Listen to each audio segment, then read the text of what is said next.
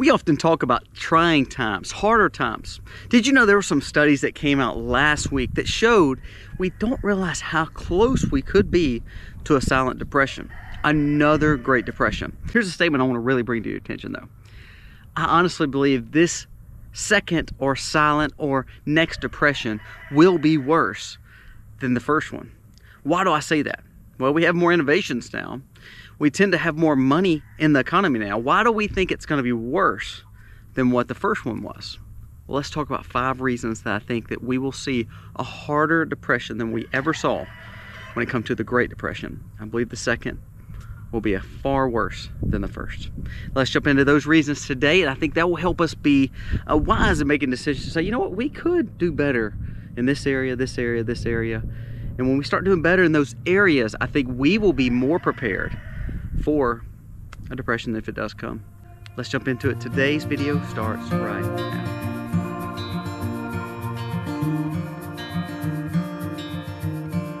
Close your eyes. Hey guys, welcome to the Max. Thank you so much for being here today. If you're new to the channel, go down here, press subscribe, ring the bell, give us a thumbs up or a thumbs down, that's okay. But let us know what you think about this video. When you give us thumbs up and you comment, it helps us stay in the algorithm. It tells YouTube that this video could be important to other people. So please share the content with other people, and that way it helps them be prepared, just like we try to in this community. So let's jump into today's video about how we believe the second or the next depression could be worse than the first one. Here's the reasons. Let's jump into it. Number 1, people lack skills. That's a very broad statement. How many times have you been able to fix a simple water pipe? How many times have we been able to fix a simple car issue? How many times have you been able to change your tires? How many times have you been able to put something together, like we put this little chicken mobile together not too long ago? How many times have you been able to do that? How many times have you been able to hunt, to fish, to work with simple tools? This is for men or women. Sadly, there should be a lot more men say, yes, I know how to do all those things, but we don't. We've lost the simple know-how to do skills. We live in a convenient world, and there's nothing wrong with that, but when we lose sight of just the simplicity of understanding how to do something, to work with our hands, then we realize we may not be a Mr. Fix-It. We may not be a jack of all trades. Well, then we become more dependent on other individuals. So we suck at being independent. Now, I hate to say it like that, but the truth is, if we can't work with our hands, we can't do skills, then we can't take care of ourselves. So one thing the first depression really showed, the Great Depression, is that most families still lived in very rural, poor areas, but they knew how to do things with their hands. They knew how to work with tools. They knew how to fix things that need to be fixed. If the roof had issues, if the window had issues, if the wood had issues, if water needed to be rerouted, we knew how to do those skills. Sadly, we've lost that, and I think that could be a very bad situation when it comes to people not knowing how to be independent and not knowing how to have skills. So what we can learn is, number 1, we need to hone in skills. We need to learn how to do skills. We need to learn how to fix things on our own and be a little bit more independent. Now, can you hire things out? Yes, there's nothing wrong with that. But you need to learn how to do those things just in case. Number 2, people do not know how to grow food. They have lost that sufficiency. They have lost that sustainability. Now, we preach that on our channel. We just put out a video of fall growing in the Max life. Go check that video out if you hadn't checked that out. But it's 4 easy things to grow on your farm. One of my biggest videos is 4 vegetables that we grow each and every year, all year long, in different seasons depending on what it is. But go check those videos out. We have a playlist on gardening, because I want you to understand, if we don't know how to grow our own food and to have that self-sufficient, self-sustaining way, then we're going to be in a very vulnerable space. So in the first depression, a lot of people, as I said, lived on farms, lived in rural areas. They knew how to grow food. There was a garden in just about everyone's yard. There was a chicken coop just about in everyone's yard. If they didn't have a cow, they had a guy who had a cow who could milk. They understood how to make butter. We've lost how to grow the garden, grow food. So we need to tighten that up. Even if you live in town, learn how to grow microgreens. Learn how to have patio gardens. Learn how to container grow. Those things I told you in that video, the Max Life, I shared it on my community tab. And it's, again, my wife and I are both in the video, the last one we posted on the Max Life. You need to go look at that and say, you know what, I can grow this. Learn how to be sustainable by growing a garden, no matter how big, how small. If it's 5 pots in 5-gallon buckets, or if it's 10,000 square foot, you have to learn how to grow food, because that is going to be a major problem when it comes to another depression, is people don't know how to provide their own food. Number 3 goes along with that. It's how to provide protein, how to provide meat, how to raise animals. Now, I know everyone can't raise animals, but you see that barn behind me? It's raising 40 chickens are in it right now. There's 30 chickens right here beside it. And there's also 25 rabbits in there. That does not take a lot of space. You could do that in your garage.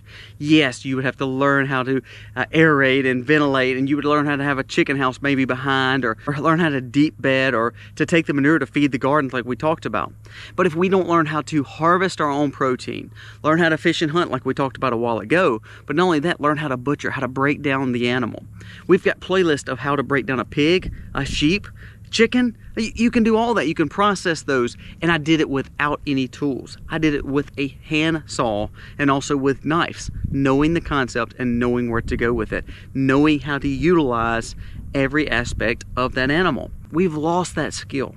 So the first 3 are really more skills. We've lost how to fix things and be independent. We've lost sustainability when it comes to growing gardens. And we know we need protein, especially, of course, men, and especially when we're out working. And when we don't know how to raise the protein, harvest the protein, catch and trap the protein, that will become a major issue. Scarcity with food, scarcity with skills, scarcity with independence will be a lot worse, because again, first depression, these things were pretty much easy for most individuals. They either knew how to or were part of a community that knew how to. We don't have that now. Number 4 is a monster one. It's people are addicted to medicine, pharmaceuticals. Now, I'm not saying it's a bad thing if you're taking a daily regimen, but if you're used to taking medicines and all of a sudden a depression takes place, all of a sudden hard times take place, can we get that medicine? Can we get those pharmaceuticals? Can we get the antidepressants? Can we get the anti-anxiety medicine? Can we get all that stuff? Can we get the life-sustaining pharmaceuticals that we need? We don't know that. So therefore, if we don't know that, how can we prepare? And then also, have you ever seen anyone that's off their meds, quote, off their meds? If we see these shortages like we're already seeing, then we go into a depression style area like we did back in the early years with the first depression, the Great Depression. People can't handle it because we're not used to not living without the dependence of pharmaceuticals. I said this in another video. Over 50% of advertising, I actually think it's 3/4, around 75%, but let's just say over 50% I know on cable television is ads prompted towards pharmaceuticals. Why? Because they know we depend on them. Most doctors, instead of telling you to get healthy or learn the natural regimens of making your body better, they would rather just put you on these pharmaceuticals. Now, pharmaceuticals are good. I tell you all the time to buy from places like Jace Medical and have some emergency pharmaceuticals just in case. Emergency antibiotics, things like that. But when we depend our life on a certain drug or a certain pharmaceutical to make us feel better, to almost crutch ourselves, again, not to hurt your feelings, do you realize if you depend on that and then all of a sudden something happens, what are you going to do? Are you going to be able to get off that? Are you going to be able to be independent of that? No, you're going to have a dependency issue, which is going to cause for more panic, more anxiety, and more issues. And then it's going to be catastrophic because that's a worldwide problem. That's an American problem especially. So people will go, I don't want to say crazy, but people will almost get into a place of fear and panic that's unheard of. They didn't have that in the first depression, the Great Depression. They didn't see any of that because they didn't have the pharmaceuticals like we do. We crutch our whole populace on pharmaceuticals. Sadly, it will cause major issues if we see another second depression. Major issues. Now I say that saying this, if you're on life-sustaining pharmaceuticals or you want emergency pharmaceuticals for just in case emergencies like we have, please check with places like Jace Daily, Jace Medical. Those things are great to have. But if you're not, and these things are something like dependency issues, please learn to get off of them if you don't need them, because you don't want that dependency to be on something that you always have to have and you may not have access to it always. And number 5, last but not least, is people don't know how to defend themselves. They don't know how to simply defend what they have, protect their family. We are growing men up who don't know how to defend. We're growing men up who don't know how to have a backbone and structure. I see this in our politicians. And even our military is showing weaknesses, not because they're weak men, but because of the policies that has now been pushed on them. We need to grow a stronger community, a stronger populace, stronger backbones. And when we have that mentality, then we then desire to learn how to defend. Then when we learn how to defend, we learn the skills. If it's self-defense, such as something like karate or some kind of fitness that can protect with hands, that's great. You need to learn how to do that. Maybe jiu-jitsu. If it's not that, then you need to learn how to utilize self-defense tools. You need to learn how to practice with a firearm. You need to learn how to utilize those. You need to learn how to protect. If it's simply buying a dog and training a dog to take care of your family, so be it. But what I'm saying is we don't know how to protect what we have.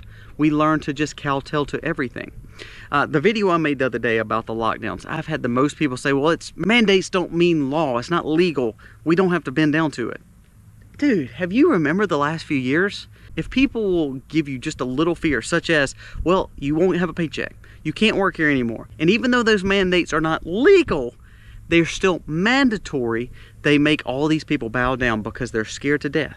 So we have to grow backbones, we have to defend, we have to take care of ourselves, and we have to understand what protection means. That could be physically, that could be mentally, that could be psychologically. But I think it starts with a man. To me, honestly, we have to ground ourselves, first of all, spiritually.